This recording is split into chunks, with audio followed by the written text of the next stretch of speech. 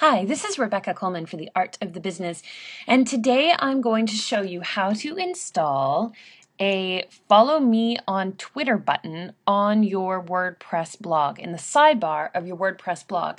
Now, it's easy enough to install your Twitter feed in your WordPress sidebar. That's really simple. You just go into your dashboard, and then you scroll down until you come to Appearance, and then you click on Widgets. And then what you do is you scroll through all these different widgets until you find the one that says Twitter. There it is. You just grab it and you drag it and drop it. You have to scroll up. Drag, drag, drag, drag, drag, drag, drag, drag, drag. And you drop it right into the main sidebar of your blog. And then you can put a title in there, and your title will be recent tweets, your username, and you can modify this, say how many tweets you want on there, all those things. You can hide replies, you can include retweets, whatever you want. Then click Save, and when you close it and then go out and look at your blog, and here are my latest Twitter updates right here installed in the sidebar of my page.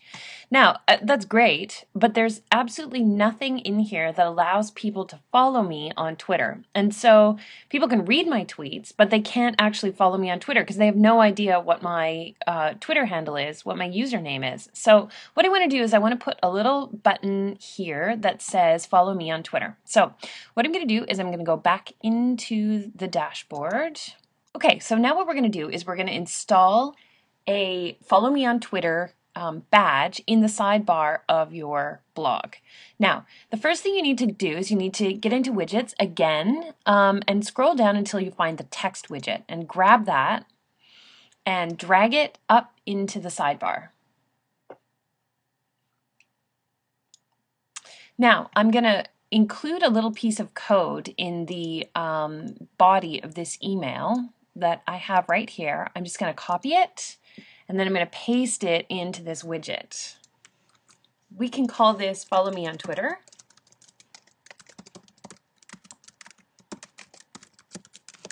Okay. Now, each one of these things that are in capitals are things that you have to change and modify so that it works properly. So the end URL, you're going to type in http://www.twitter.com/your Twitter username. So mine is Rebecca Coleman. Okay.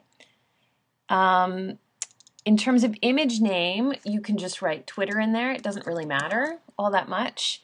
And where it says rollover, I would write follow me on Twitter.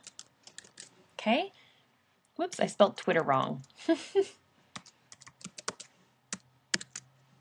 Now, the next thing we have to do is we have to actually find an image that says follow me on Twitter. So what I'm going to do is I'm going to go into Google Images, and I'm going to do a search for follow me on Twitter. And there's lots of them to choose from, lots and lots and lots and lots. I'm going to use this one just for fun. And what I'm going to do is when you find it, what I'm going to do is I'm going to do a right mouse click, and I'm going to click on Copy Image Location. Now I'm going to go back to my blog and back to my widget, and right here where it says Image URL, I'm going to paste that information right into there. All done. Save. Close, and let's have a look. Look at that. So it says follow me on Twitter, and when you click on the image, it takes you to my Twitter stream where people can then follow me.